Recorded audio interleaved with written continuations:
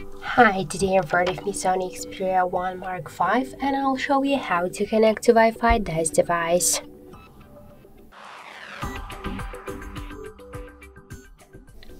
So first open the Settings application and then tap to Network and Internet. Click to Internet section and tap to Wi-Fi switcher to activate Wi-Fi.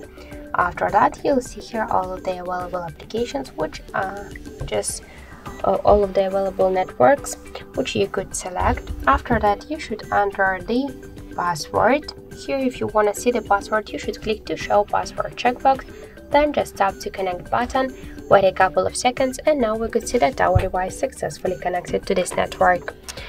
By the same way, you could use here more networks, enter the passwords, tap to connect, and after that you'll find them here in Saved Networks list.